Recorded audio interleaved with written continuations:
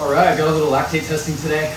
It's been 5 months since I was sidelined with a stress fracture hip injury, so looking forward to getting the numbers. I've been backing off the running obviously quite a bit during that injury phase, but riding a ton and hoping to see an increase in the numbers that I've been tracking since, about a year ago.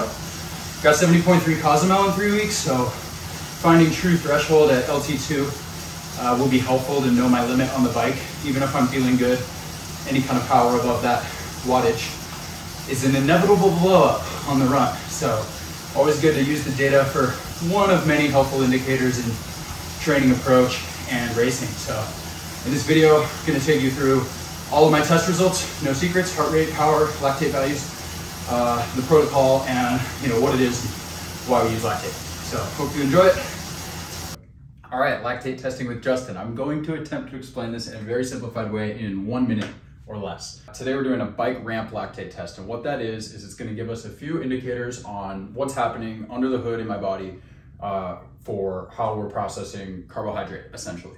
Lactate is created when you burn more carbs. The more lactate that's created, eventually your body gets rid of that lactate to create energy and clear it. But if you create too much of it, it slows you down, basically, beyond threshold. And so we're looking for 2 points today. One is called LT1, which is the first inflection point where your body goes from being in an aerobic state, primarily fat burning, to burning a ton of carbohydrates. We're burning a combination of those. And that's gonna be somewhere in here, and I'll explain what that is in a second. And then we're looking for LT2, also called true threshold, FTP, the point of no return, which is gonna be somewhere around here, typically understood to be somewhere between 3.0 and 4.0 millimeters of lactate. Occasionally lower if you're like incredibly fit and very efficient, but basically we're looking for these 2 points. And the way we're finding that is we're going to do 4-minute ramp tests at various powers and then take a lactate sample with a finger prick of the blood. And we're gonna find, that below a certain point, probably 250 watts for me, it's gonna all be pretty low, probably around the 1.0, 0.9 in here. And then there's gonna be this inflection point where all of a sudden it starts to kick up.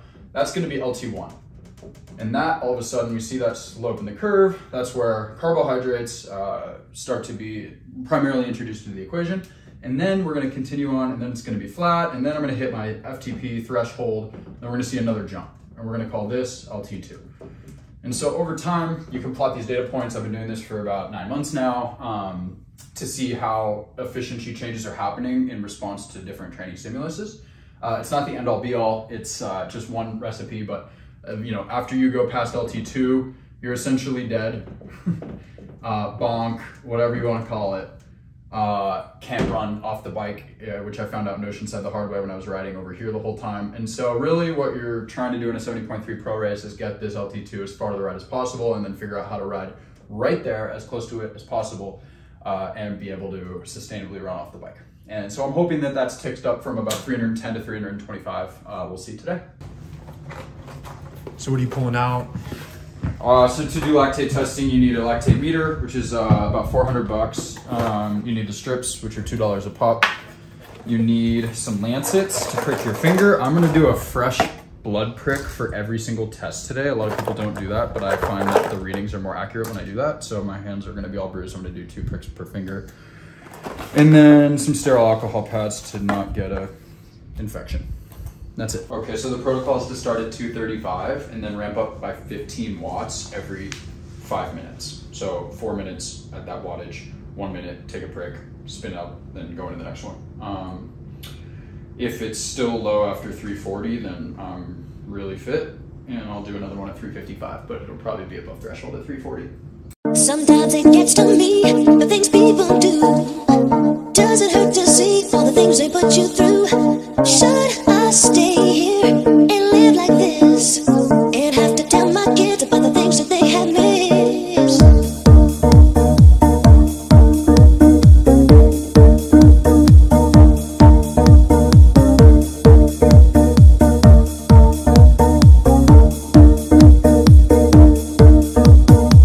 When you pass me on the street, do I turn and run? Why can't I talk to you just like I've always done? Are you